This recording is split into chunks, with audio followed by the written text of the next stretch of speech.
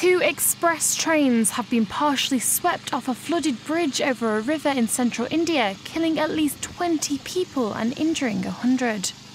12 coaches of the Kamoni Express derailed near Hardar in the state of Madhya Pradesh just before midnight. 6 coaches of the Jatana Express travelling in the opposite direction derailed at around the same time.